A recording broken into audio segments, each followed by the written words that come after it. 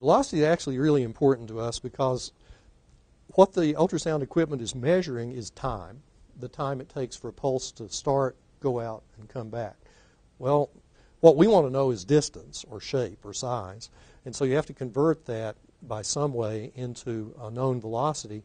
If you have a medium like air where the molecules are pretty widely spaced, you're going to have a slower velocity, whereas if you have closer spacing of the molecules, you're going to have a more rapid velocity. In air, the velocity of sound is about 330 meters per second. Velocity in tissue, and this is a number that comes up all the time because this is what all ultrasound units assume is what's going to happen when you put the energy into the body, is 1,540 meters per second. Well, what if you're not actually at 1,540 meters per second? Again, we said air, very poorly, not very dense. Water is denser. Steel is extremely dense, and one of the early uses of ultrasound was in flaw detection in metals.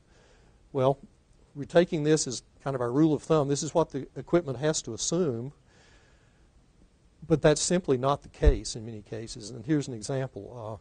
Fat tissue, instead of 1,540, it's actually 1,450 meters per second. Bone, way up there at 4,000 meters per second.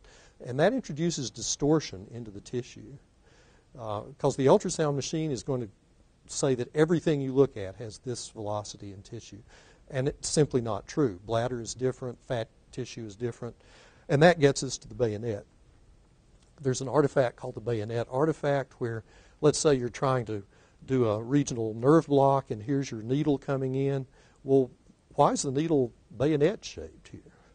Well, this is an example of that fact that we have, say, fatty tissue here and muscle tissue here, and the machine has to assume that everything's coming back at 1,540 meters per second, but it's not.